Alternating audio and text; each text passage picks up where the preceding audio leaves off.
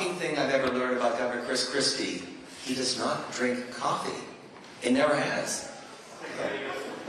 No, no coffee, ever. I started to try to drink it in college and I didn't like it. And so then, I think just once I didn't acquire the taste for it then, I learned how to get myself going in the morning without it. And so I've never done it, and it's great because I was saying to Steve before we came out here that it causes no problem in our house then because I'm not fighting with my wife. My wife needs the coffee, and there's no arguing with Mary Pat in the morning about who's getting the coffee and whatever. And I can make the coffee and seem really generous. It presents me with all kinds of opportunities to keep a 37-year marriage going. So I like that. So we're going to pause for a moment. Next, how's his audio? Sound good? Is it mic any closer? We're good? Okay.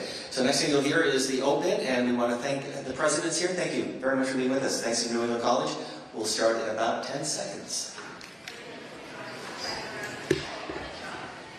Now, from New England College in Henniker, New Hampshire, it's a Sirius XM and New England College Town Hall with former Governor Christie on his 2024 presidential campaign.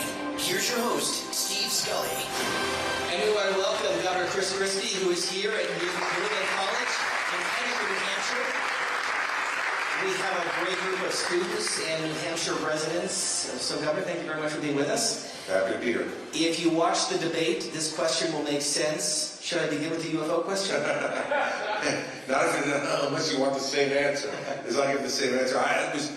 There was a crazy debate in so many ways. Now, look, I participated in, I think, 8 of them in 2016. And that was nuttier than any of the 8 that I participated in 2016. I think the combination of the audience in the arena, some of the questions. I mean, well, think about this. With all the problems we have, Steve, in our country, we started with rich men north of Richmond, and we ended with UFOs. We never asked one question about entitlements. We never asked one question about the national debt. We never asked one question about taxes. In the 2 hours, but we had time to talk about rich men north of Richmond and UFOs. So it was a little bit nutty, but I was very, very pleased, as you might imagine, to have gotten the UFO question. So we will talk about some of the more serious issues. Thank you for being with us, and again, thanks to this beautiful campus of New England College and the staff and the president, who is here as well. In Washington today, Speaker Kevin McCarthy is beginning the process of an impeachment inquiry against President Joe Biden. And my question is not what the House is doing, but the weaponization of impeachment and what this means for the future of the presidency. Look, I think going all the way back to the Clinton impeachment, that we've cheapened it over time. And I remember thinking at the time that, you know, Richard Nixon resigned in order to avoid putting the country through an impeachment proceeding. He did the right thing. He did. I mean, and you look back on it now, and in the last 50 years, that turns out to have been a great act of patriotism by somebody who probably knew they were going to be convicted. Goldwater told them, but that also tells you another difference in our system. It was Barry Goldwater who went to the White House and told him, you don't have the votes to survive in the Senate. And he said, how many do I have? And Goldwater said 6 or 7, and not mine. And said that to the President of the United States right across from him in the White House. Everybody now keeps their uniforms on. Almost everybody keeps their uniform on all the time. So it's also not incentivized a president to do the right thing because they figure their folks can stick with them all along, and so why should I leave? I think there should be an inquiry made about what has gone on with the Biden's business situations. But I think they can do that through their oversight function and have the DOJ special counsel that's been appointed now on the Hunter Biden situation look at that as well. So it's not that I don't think this stuff should be looked at. It should. Because President Biden's been very direct about saying he had absolutely no involvement with his son's business. Yet now we have the son's business partner saying, hey, he's getting on calls all the time with clients. And I think if that's the case, then that's got to be looked at to make sure that it didn't go further than that. Because if it got to the point where as vice president, he in any way shared in the money that went along with that, I think that would be a really significant problem. Impeachable? Yeah, I think so. I think so. Because you can't, look, the last two presidencies have been what appears to the American people to be, in some respects, kind of an ongoing grift. I mean, you've got Jared Kushner and Ivanka Trump making $40+ million a year while they're serving in the White House. And then Jared leaves the White House and gets $3 billion, from $2 billion from the Saudis and $500 million each from the Qataris and the Emiratis, after the president had put him in a major role on Middle East negotiations. Somebody who had no experience in foreign policy of any kind, who was essentially the son of a real estate developer in New Jersey, who a family I've gotten to know really well over the years. And things like Donald Trump paying Kimberly Guilfoyle, his son's girlfriend, $60,000 out of campaign money to give a 3-minute speech on January 6th at the rally.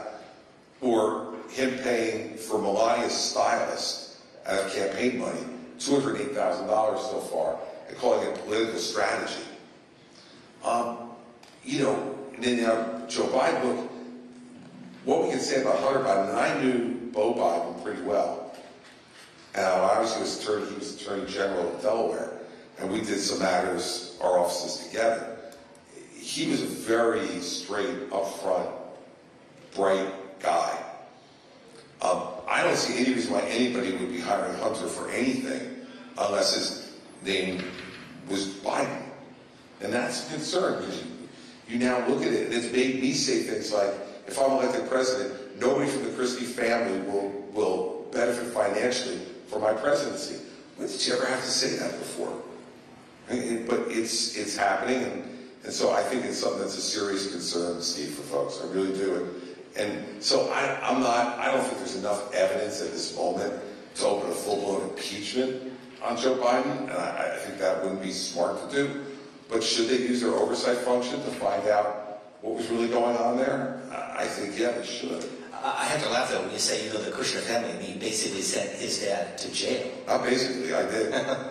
So are you saying that the Trump family is corrupt? Yes. Sure.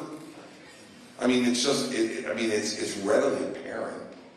I mean, when you pay your son's girlfriend $60,000 out of campaign money to give a 3-minute speech, you're using money that people donated to you. And by the way, that money was donated by people who wanted to fund him to fight the stolen election. When they donated that money, they didn't think $60,000 was going to Kimberly Guilfoyle to give a 3-minute speech. They didn't think $208,000 was going to Melania's stylist, right? So I don't know what you would call that other than corrupt. And sending Jared Kushner to the Middle East and then having him within 6 months, and by the way, the $2 billion he got from the Saudis, up until 5 days ago, he hadn't invested any of that money. He got it 6 months after they left office, in the middle of 2021. We're now the third quarter of 2023. That's 2 years he hadn't invested a nickel of money, but paid himself his management fee out of that money, which is a percentage of the $2 billion every quarter. For what? What was he managing? Make sure every once in a while pick up the phone and call the bank. Is the $2 billion still there? Yeah, good. Okay, great. But I mean, so yeah, that looks like corruption to me, Steve. Yeah. We are in Henniker, New Hampshire with former Governor Christie. We'll get to questions in just a moment as we get those lined up. These are your words referring to Donald Trump. Wherever he goes, I'll go, and we'll wind up talking to each other one way or another. So just follow up. How's that going to work? We're going to see. I mean, look, he's been pretty much hiding in the basement. And it's interesting because I was talking to my staff today about how we actually execute on this. This is a guy who's taking advantage of the fact that he lives behind the walls of private clubs and he has Secret Service protection. So what we're going to basically have to do is go to public events of his and try to confront him. If he won't show up at debates, then that's what we're going to have to do. I mean, I don't know how else to do it, and I think if that's what we need to do, then that's what we'll do. You can't do some of the normal stuff, like normally I would, we do a press conference outside his house, but you can't do that because he lives behind the walls of these private clubs, and I wouldn't be able to get into them. Not that I'd want to, but even if I could, if I wanted to, I couldn't get in. Even as a former governor? Even as a former governor. In Bedminster, they would stop me. I'm confident now at the gates. I used to be able to go in there whenever I wanted to, not so much anymore. So we're going to see how exactly we execute on it. But he's got to show up at debates. If he doesn't, then I'm going to show up where he is. And so he's doing an event, in California at the end of the month after the debate. Maybe I hang around a bit longer in California and go there. But I'm going to be someplace where he is between now and the third debate. And we'll see whether that makes him just prefer to come in a more controlled circumstance. In the last debate, one of your opponents, Vivek Ramaswamy, said that you were bought and paid for by the GOP establishment. So my question is, how much money did you get? I mean, look, this is what you could do when you're a 38-year-old guy with no experience and pliable principles, which is what Vivek really has turned out to be. I mean, one of the reasons he said that night was because he had said Donald Trump was the greatest president of the 21st century during the debate. And I responded, well, that's not what you said about him in your book a year ago. And he said, that's a lie. Well, then the next day, even Fox News came out and said, no, that actually was true. He said all these horrible things about Trump in his book. He's anti-George Soros, but he took a George Soros scholarship to go to law school. And he then said, well, the only reason I took that money was because I couldn't afford to go otherwise. Then he released his tax returns, and he had made $700,000 the year before. I think you could have fit in somewhere in there, even after tax, paying your tuition to go to law school. So, look, I'm, been bought and paid for by anybody. I don't shy away from having been a lifelong Republican. I'm proud of it. That means I've supported a lot of different candidates over time. And I voted in every election, unlike Vivek, who didn't vote until 3 years ago for the first time, despite the fact that he's 38 years old. I mean, I think the minimum we should ask for people who want to be president of the United States is that maybe they participated in an election as a voter, like as a minimum. Maybe that should be the bar. And we have two really low bars we're setting now in American politics. And I seem to be unique in wanting to require these things. Like, you should have to have voted before you ran for president, and you should be a convicted felon to be president. Somehow these guys seem to be high bars that you have to mount. But I think at a minimum, we should at least require that. 35 years old, natural-born American citizen, and not be a convicted felon, and maybe have voted in an election or two before you decide you want to run for president. Governor Christie, a lot of questions, including students here at New England College. Tell us your name and please proceed. My name is Leah Bowman, and I would like to know what is the role of the federal government in the cost of higher education?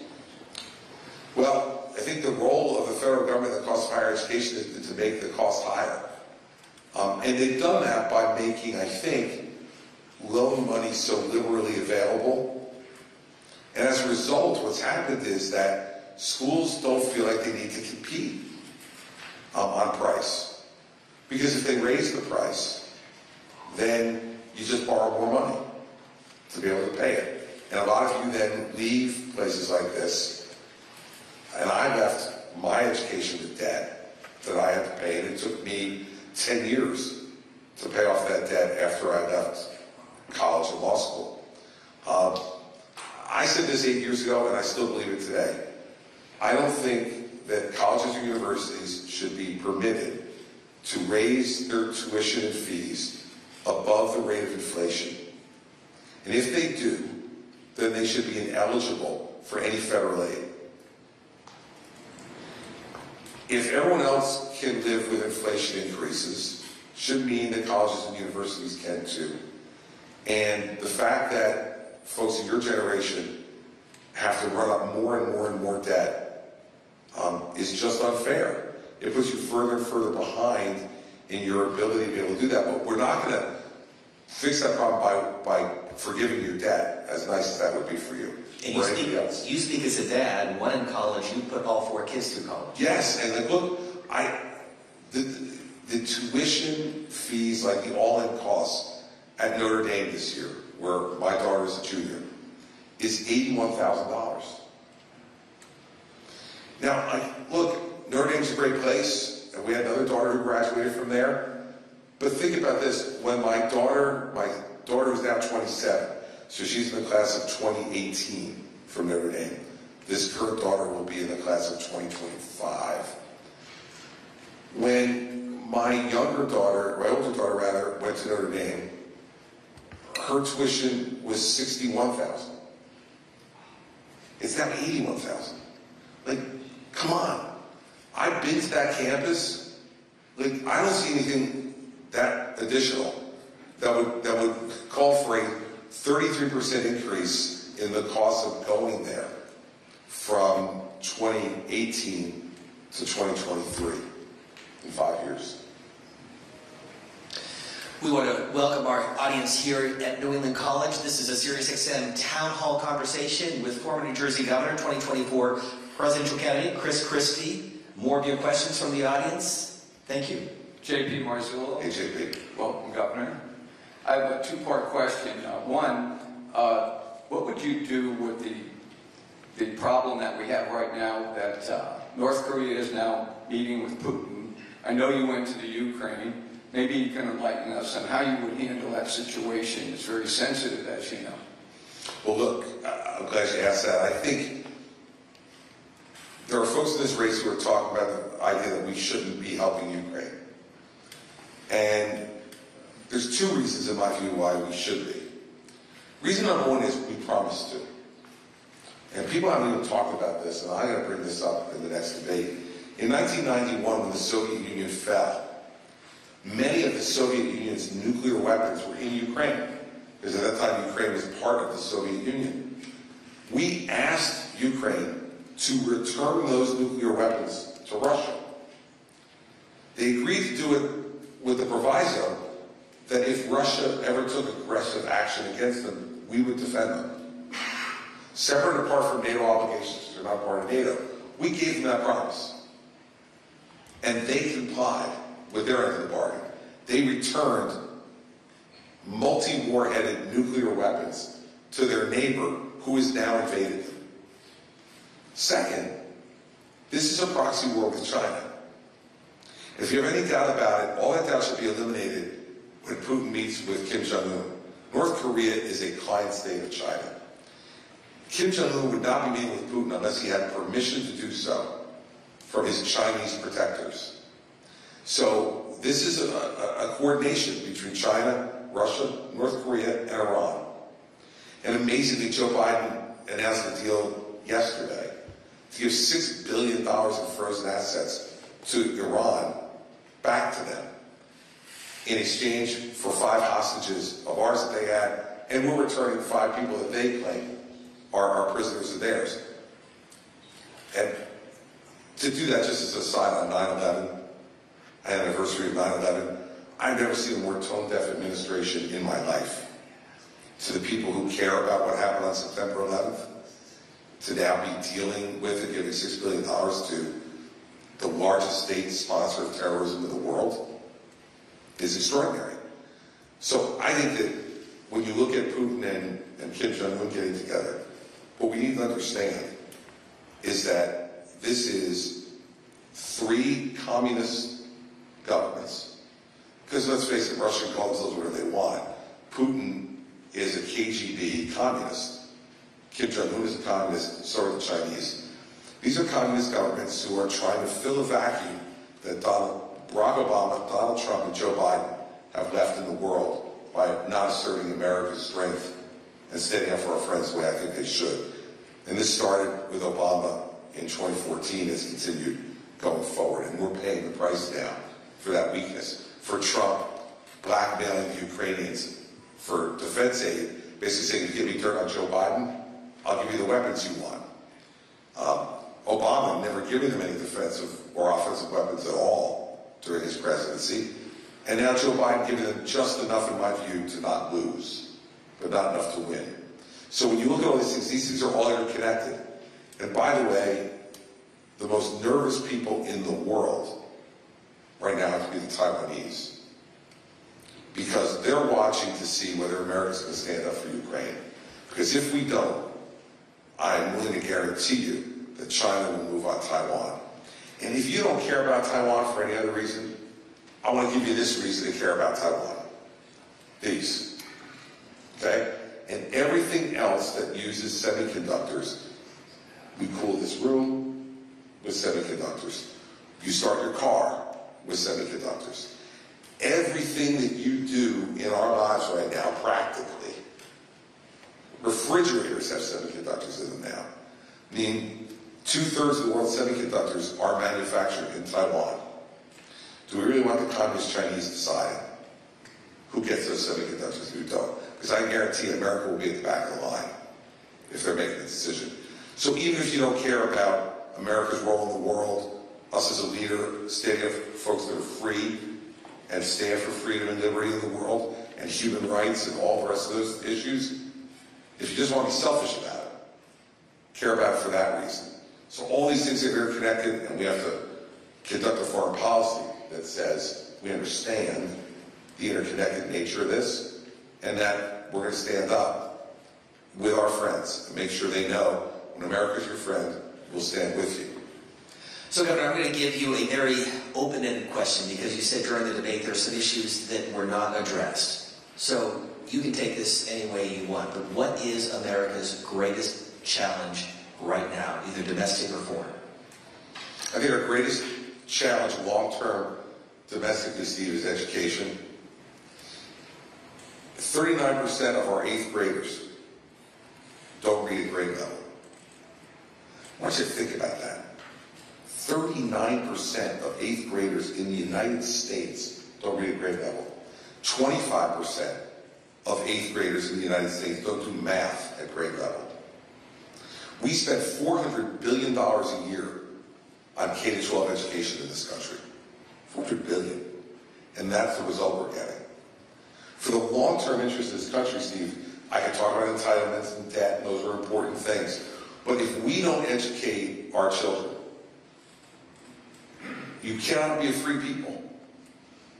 And uneducated people can't be a free society.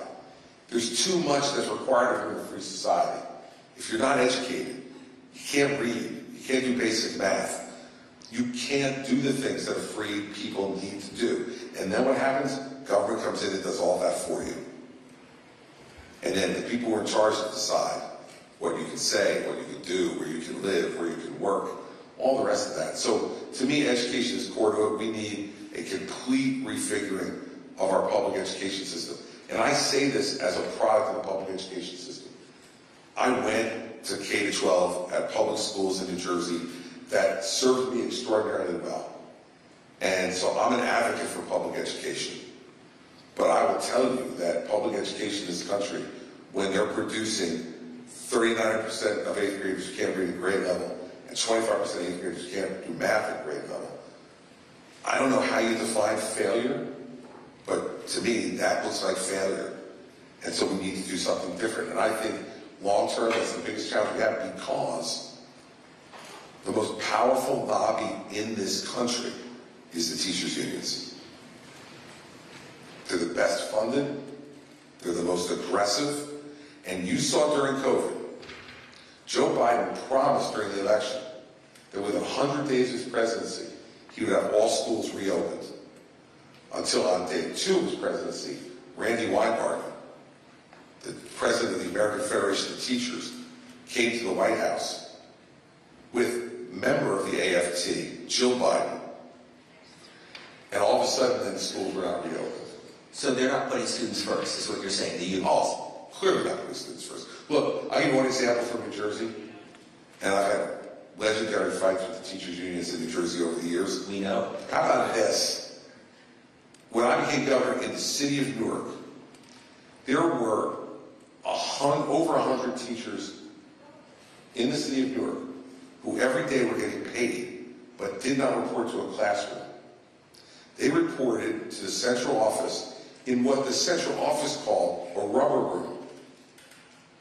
These teachers were so bad that they thought it was better to pay them to sit there in a room every day and do nothing than to go into a classroom. And the unions protected these teachers and prevented the district from firing them.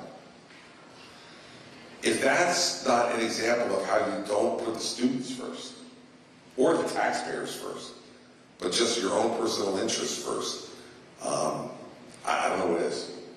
We are in Henniker, New Hampshire, on the campus of New England College, and more questions from the students. Our Sirius XM Town Hall with former Governor, Republican presidential candidate, Christie. Go ahead with your question. Tell us your name. I'm Thomas Dell. I'm a student here, as well a writer for our school's newspaper, the New Englander.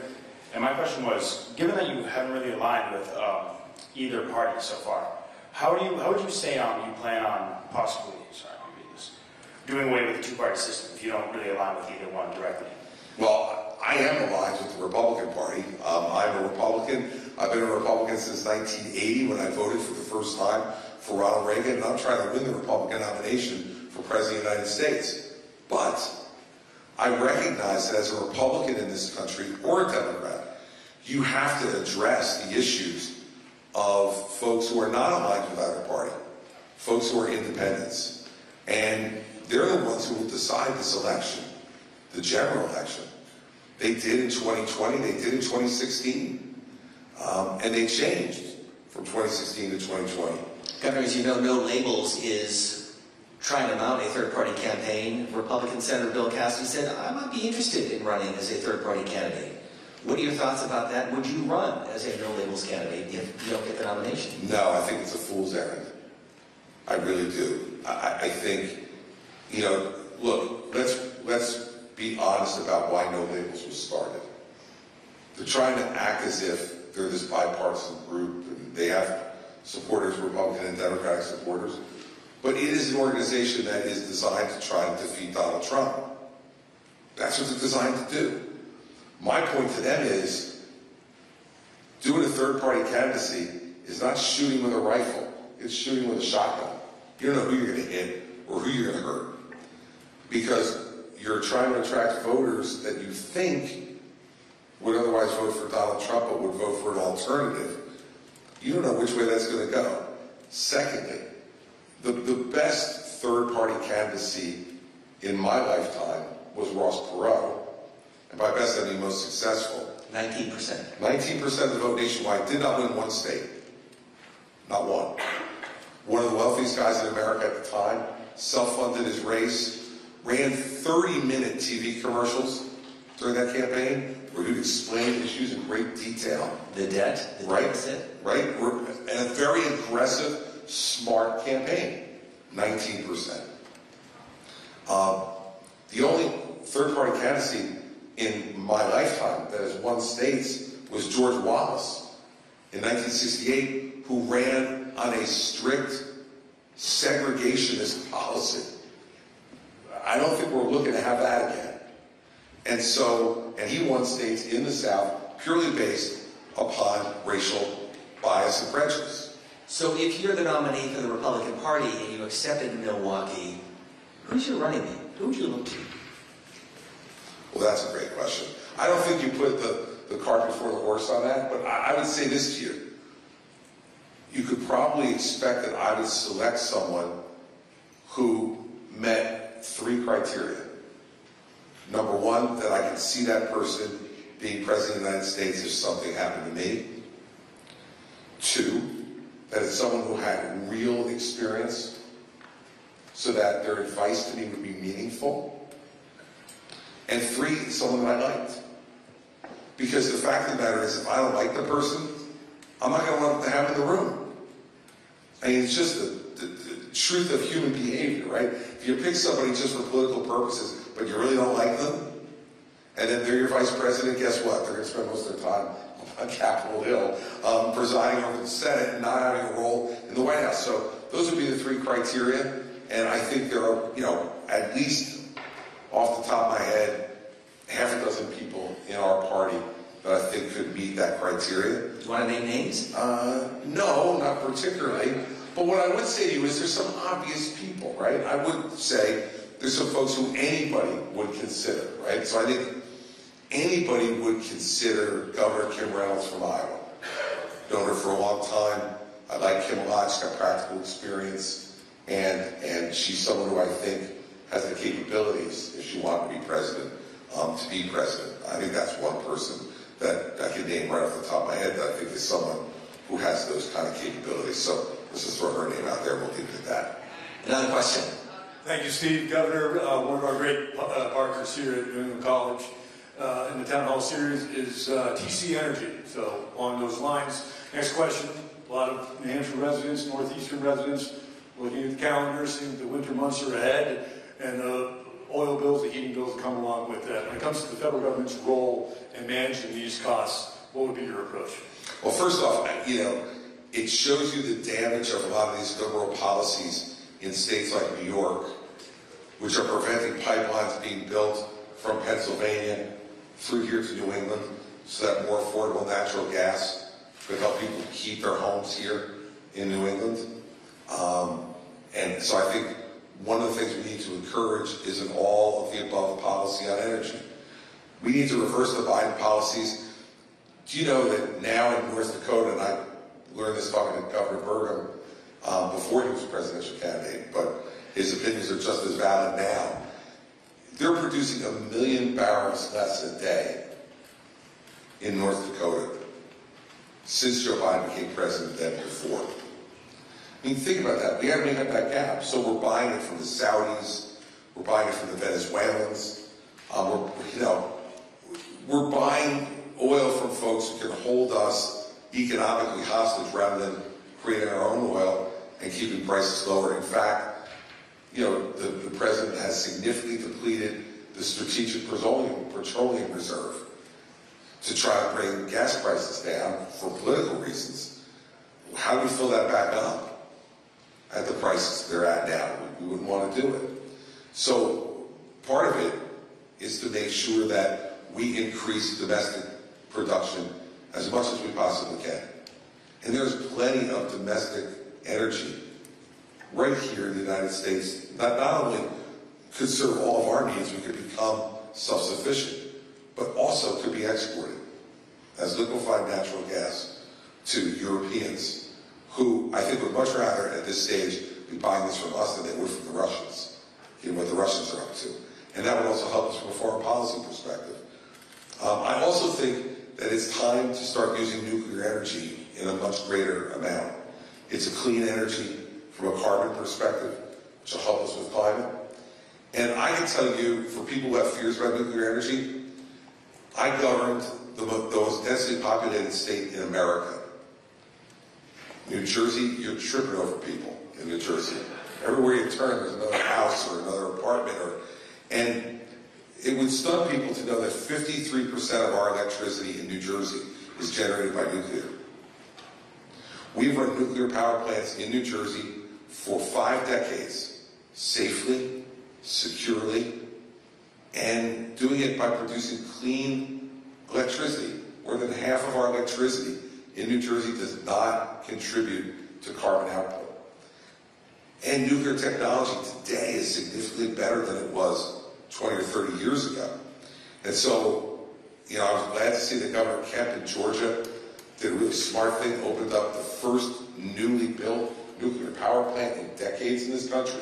In Georgia, Georgians are going to benefit from that from a climate perspective and a cost perspective. And we should be doing more of it across the country. So that's another thing I would do. So more domestic production of natural oil and gas. I have no objection to wind and solar, but they're just not, they're not plentiful enough yet to be able to really be a stable source for our electric grid. The two most stable sources will be oil and gas and nuclear. We should exploit those to the greatest extent we can, make sure that people can have a reliable grid. Because we want to go to electric vehicles. I don't have any objection to that. But when Governor Newsom says he wants no gas vehicles sold 10 years from now in the state of California, but then put out a notice earlier in the summer for people not to charge their electric vehicles because you'll collapse the grid. Your electric vehicle isn't worth much if you can't charge it. So we need to be able to do both, and we can do both, but we can't just cave in to environmental extremists who, want us tomorrow to go to an all wind and solar energy source. That's just not possible to do. Especially in New Jersey, where I think it's the only state where they still have attendants pumping the gas. We do. And by the way, if you don't feel like pumping your own gas, come to New Jersey. We will pump it for you. And I was telling Steve this beforehand, that when I first became governor, I thought, well, I guess we should go to self-serve gas, right? Everybody, 48 other states do it. We should do it. So I said to my folks, let's put it in a poll just to see how people in New Jersey feel about it. 83% of New Jerseyans said no self-serve gas. 83%. 91% of New Jersey women said no self-serve gas. It is the most unifying issue in New Jersey. And my wife, who grew up in Pennsylvania and only came to New Jersey once we got married, so she pumped gas for most of her young life before we got married. She's in New Jersey now.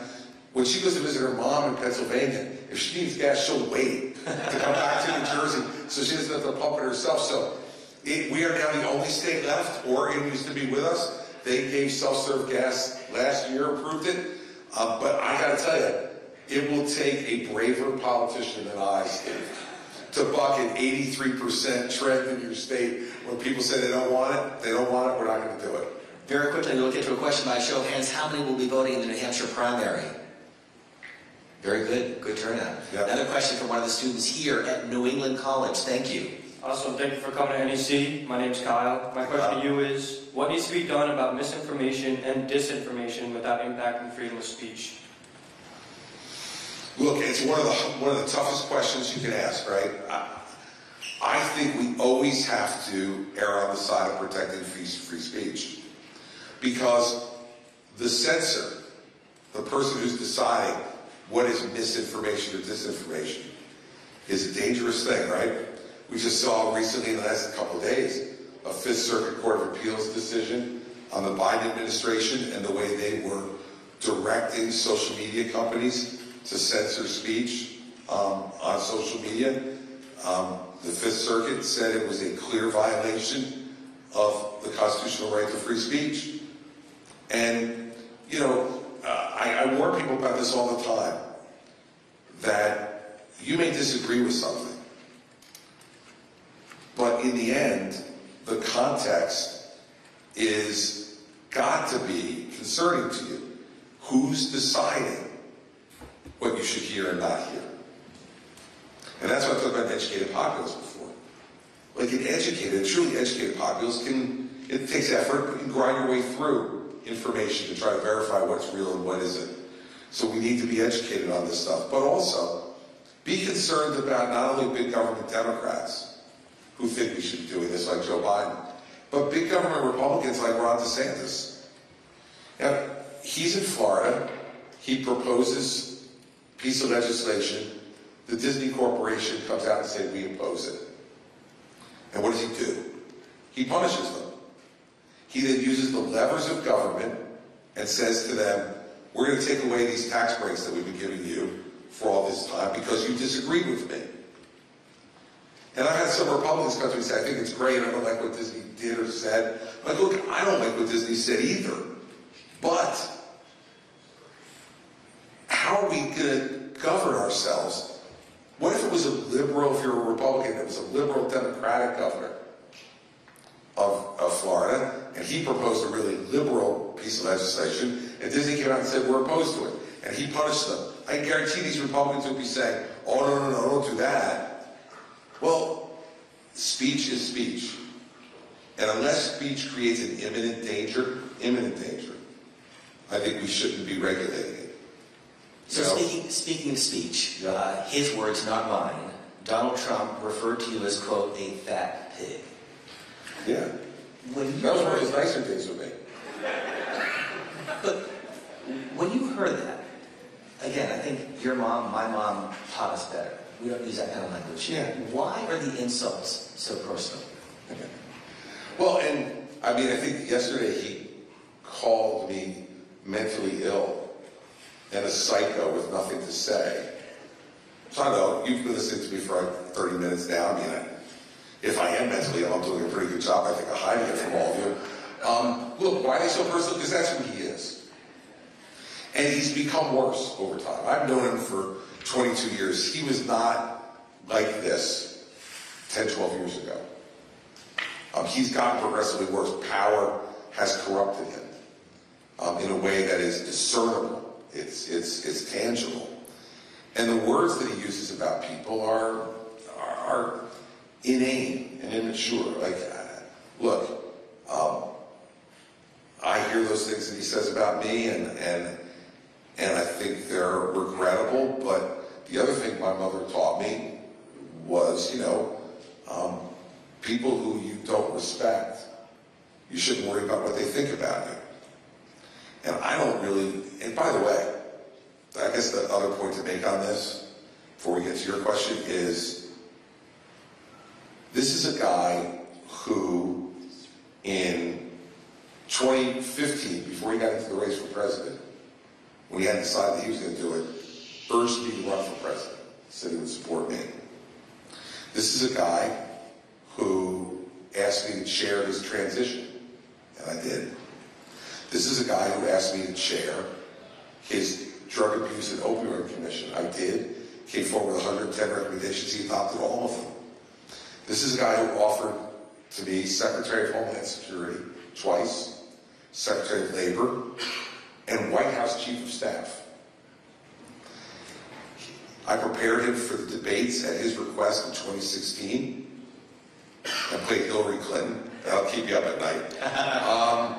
And in 2020, asked me again to prepare for the debates and to play Joe Biden, and I did. Does it sound like somebody that he thinks is mentally deranged and is a psycho? You might think I'm fat big, but that didn't impact my ability to do all those jobs for him, or for him to offer me a bunch of other ones. This is situational opinion. Now that I'm running against him, all of a sudden I'm all these horrible things. And not only running against him, but now in second place here in New Hampshire and gaining on him. He only criticizes, just remember to listen to this. You don't see him say anything bad about Nikki Haley, nothing bad about Vivek Ramaswamy. He only says bad things about people who criticize him or he sees as a threat. And right now, he says the most bad things about me and Ron DeSantis. So I guess Ron and I should both feel flattered. Back to your questions. Thank you for being here today. Good morning. Thank you for coming. My name is Olivia Bremer. I'm a student here. And my question for you is, on the campaign trail, you've made comments disagreeing with trans youth healthcare bans, stating that it's more of a parents' issue. And I was just wondering, what will you do to protect the rights of transgender youth and their parents to make their own decisions about their healthcare? This is another big government Republican thing, I think, right? Look, I'm a parent of 4 children. Nobody loves my children more than me and my wife. Nobody understands our children better than me and my wife. And nobody cares more about their futures than we do. If judgments need to be made about when a child is confused about gender and those issues arise, how can anybody think that a governor in a state would be better positioned to make those judgments for that child than their own mother and father? Now, I understand we have some irresponsible parents out there too, but they're the exception, not the rule. And we shouldn't make laws for the exception.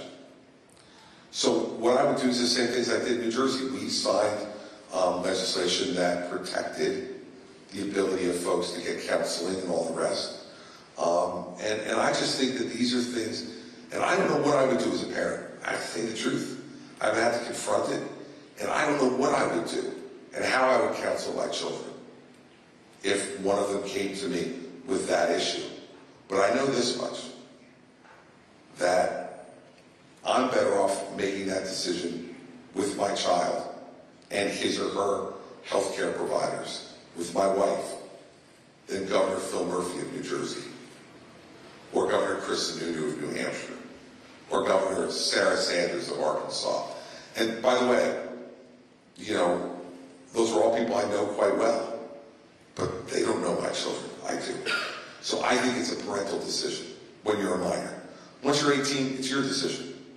And you get to make those decisions for yourself. I would hope that during your late teens and early 20s, you would consult your parents about it.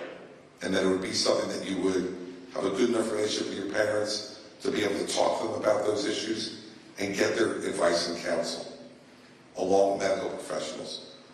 But I don't believe that it's something that government should be in the middle of.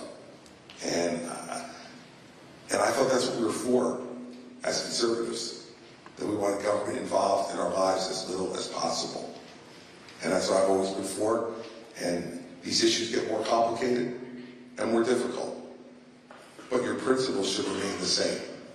And I think parents should be deciding about their children's education.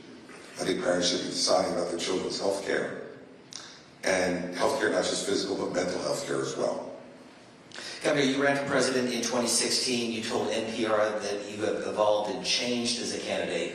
When you told your wife, Mary Pat, and your kids that you were running for president again, did they give you any advice? Yeah. You smile. Yeah, because look, each one of your kids is different. This is playing off of your question, right? Olivia, I think, you know, my sons were really enthusiastic about it again and really wanted me to do it. So was my wife. She really wants Donald Trump to lose, and she was very concerned that nobody in the Republican Party was willing to take him on directly. And she said, this is what you're good at, go and do it. And she's been completely supportive. My daughters were more reluctant. My oldest daughter is concerned about my safety. And she's like, look, you're out there saying some very direct and difficult things, and you're not governor anymore, so you don't have state police with you all the time. And I'm worried about your safety. My younger daughter was more worried about her own life. She's like, she was thinking ahead to like, if you do really well, do I have to have Secret Service? And I'm like, yes. And she's like, oh, I'm in college. I don't want Secret Service hanging around. So she was more reluctant from a personal perspective, like, what's it going to mean for my life? My siblings didn't have to go through that. I don't want to. So they all bring their own perspectives to it. But in terms of who I am, I think my family knows that because I am with them, pretty direct and opinionated, and we have very open conversations in our house. And so, you know, they know that's the way I'm going to be when I'm out here running for president. The last thing that my oldest son said to me was, just go out there and be yourself, and you won't have any regrets no matter what happens. Two final questions in our remaining minute or two, and we're talking to Governor Christie. We're at New England College, and you've been crisscrossing the Granite State. You'll be on the debate stage in Simi Valley, California, the second debate that airs on Fox Business. You had a pretty bad case of COVID. There's a new vaccine now out there. What are your thoughts, very quickly? Well, I've taken the vaccine up to this point. I've had COVID twice. The first time I got from Donald Trump, preparing him for the debates. And it's an incredible thing. We didn't know it at the time, obviously. But that was before there was any vaccine or any treatments of any kind. This was late September, early October of 2020. Our last round of debate prep was from Saturday to Tuesday, Tuesday being the debate. And I stayed in Washington, D.C. for those 4 days. And we all had to get tested when we came into the White House. Before we came in, you got tested, you had to wait over the Eisenhower building. If your test came back negative, you could go to the West Wing. So all of us got tested. We were going into, there were only 6 or 7 of us prepping. And we went to the White House. The president came in that Saturday morning. He had been out playing golf. He came in, and we had masks. And I said, Mr. President, we've all tested negative. Do you want us to wear the masks or don't you? He said, no, don't wear them. What we didn't know, because he didn't tell us, was that morning he had tested positive. Wow. Every person in that room got COVID, except for Jason Miller. Me, Kellyanne Conway, who had worked for him for 4 years, Bill Stepien, his campaign manager, Hope Hicks, his communications director, and Stephen Miller, his speechwriter. He didn't tell any of us. And I wound up in the intensive care unit for 7 days. And but for, I think, taking the Eli Lilly, at that time, experimental monoclonal cocktail, I don't know that I'd still be here. Because my first 2 days in intensive care were really bad. And the folks at Eli Lilly trucked that medicine in overnight from Indianapolis to New Jersey so I could have it. And I really wonder whether I'd be here, Steve, if that hadn't happened. So when you're judging Donald Trump's character, if you put aside all the words, fat pig, all the rest of that stuff, put aside all the words, who in October of 2020 would have sat across from 6 people that were friends and supporters and employees of his and had COVID and said nothing to us? Final question, with about a minute left. Bruce Springsteen. Yes. When will he be back? You've seen how many concerts? 152. So you told backstage very quickly the story with the last concert you were at. Yeah, I was at the last concert I was at because I've been to many, but the Barclays Center in Brooklyn, I went. My wife and I and my oldest son, we were in the pit in front of the stage with a whole bunch of other people. After the concert, I thought Bruce saw me during the show. And my wife thought I was crazy. Oh, yeah, sure. Bruce smiled and winked. Yes, sure, right. We get in the car, we're driving back to New Jersey. My cell phone rings at 11:45 at night, and it's a 732 area code number that I don't recognize. So I answer the phone, and I said, Christie, and he said, Gov, it's Bruce. And he said, I saw you in the pit tonight. And I went to my wife, I told you you saw me. And we've had a very interesting journey, Steve, because Bruce is obviously a pretty liberal Democrat. I'm a conservative Republican, but we both are Jersey guys. We grew up, and we've had ups and downs in our relationship. But, we had a great conversation that night.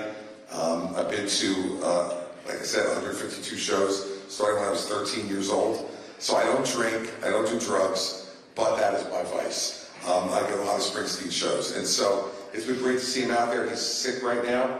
Hopefully he'll recover pretty quickly and get back out on tour, because I want to get to 160, 170. And I can't do it if he's not out there. Would he sing at your inauguration if you're president? Oh, that's a lot to ask. I don't know. He's still a Democrat, Steve. I don't know. How about this? The best I think I could hope for is that I could earn his vote between now and November 24. If I were able to do that, I'd be happy, but I'm not counting on it. If I need one vote to win, I'm not counting on that one, even after going to 152 shows. But the interesting thing has been, we've had a lot of good conversations of late about what's going on in the world, and we share, as older guys now from New Jersey, a lot of concerns about the future, and so maybe that's something to build on. Governor Chris Christie here in Henniker, New Hampshire. Thank you very much for being with us here on Sirius XM, the POTUS channel. Hope you'll come back anytime. We'd love to have you. Our thanks to our studio audience. Huge thanks to President Wayne Moss Prince, who is here in the audience. Dave Gorab in New York, Liz Aiello, Catherine Caperton from the Sirius XM team, Patrick Parise, our producer here in Nate Sweet. I'm Steve Scully for Sirius XM, the POTUS channel in Henniker, New Hampshire. Governor, thank you for being with us. Thank you, Steve. Thank you.